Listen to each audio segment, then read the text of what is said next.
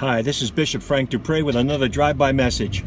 I'm on my way to the Potter's House. That's a Thursday night meeting that we do where we go to speak about the things of God and especially things that are revelatory.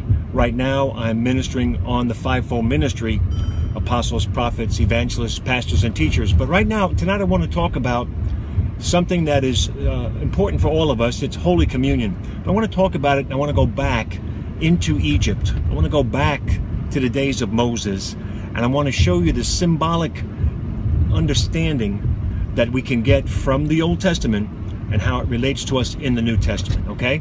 Now, as you can tell, I'm being careful. I'm using blinkers. I'm watching the traffic. I don't want to get too caught up with this so that these messages are a blessing and they never end up with a problem for me also. But anyway, back in the day of Moses, when they were being released out of Egypt, you know, the Lord had said to get a lamb for every house, and bring your relatives into the house. You know, so it was, you know, grandma, grandpa, and the aunts and uncles, and everybody came together. All the children came together, and of course, the youngest child would ask the question, why is this night different? Why is this night special? Why do we eat with our sandals on? Why are we standing up? Things like that. They asked these questions. It was the little children that were involved in it. And of course, in Passover, even now, that tradition is still kept by Jewish people. One of the things that they do today is that they take at the very end of the meal, they have what they call the afikomen, and it's a special piece of matzah that they've taken and they've hidden it so that the children would go find it. And what they do is they wrap it up and they usually bury it under a pillow or someplace like that. And without even realizing it, Jewish people are celebrating the crucifixion, death, and resurrection of Jesus when they have Passover meal, because this was something that the early Christians were able to bring into the Passover celebration that was able to show Jesus Christ. Because the afikomen, there's 3 pieces of matzah, and the middle piece is taken out, wrapped and buried, and then it's found, and then it's a special thing.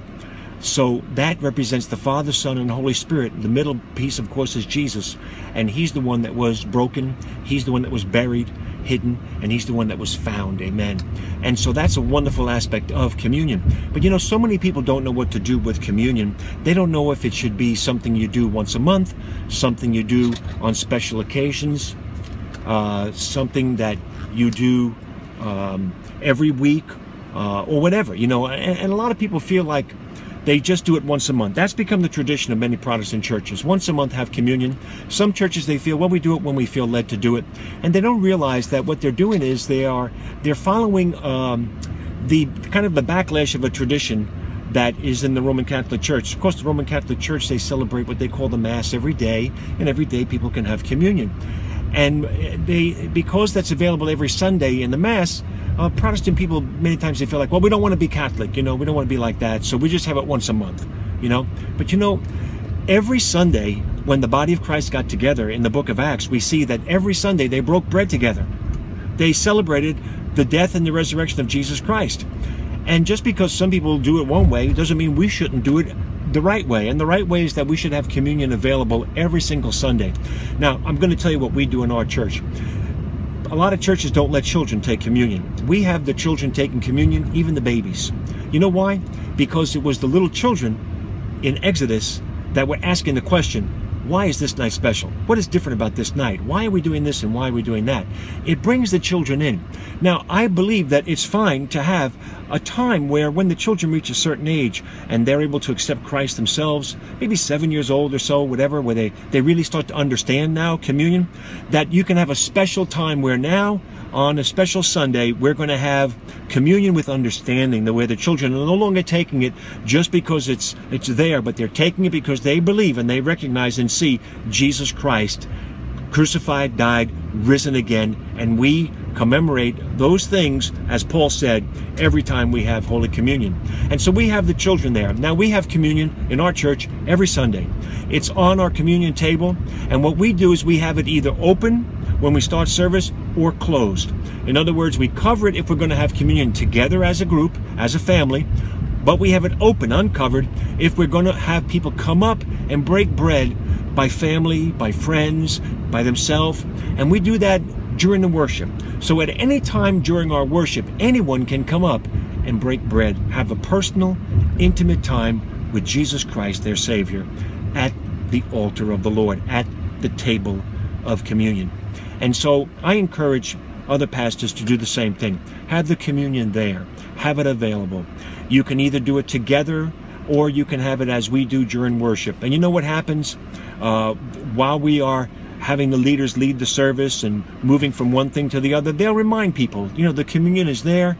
We remember his death, his resurrection, and his coming again.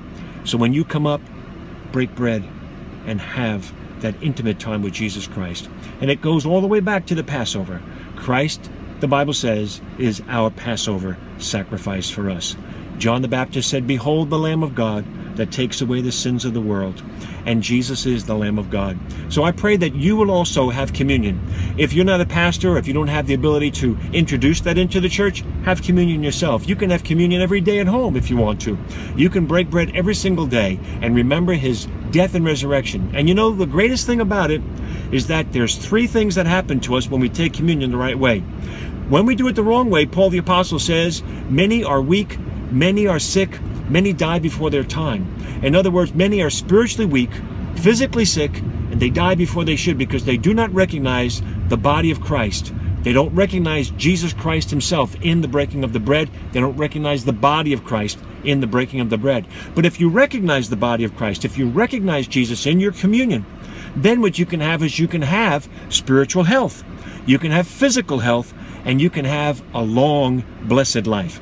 And so when you have communion, look for that blessing.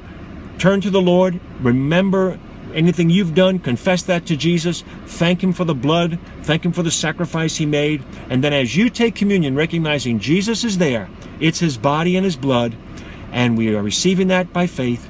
And when you do that, if you're spiritually weak, God can make you spiritually strong. We had a lady one day in church.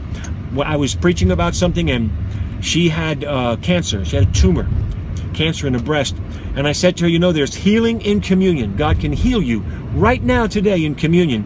And she took communion that day in faith, believing that Jesus Christ could heal her in the communion. And you know what happened? Went to the doctor. The lump was gone. She was totally, miraculously healed of cancer because she took communion according to the Bible, believing that if you take it worthily, you can expect spiritual health, physical health, and a long life. So I pray this has been a blessing to you. Don't forget, visit my website, www.frankdupre.com. You'll find teachings on there, video on there, different things, and announcements about things going on.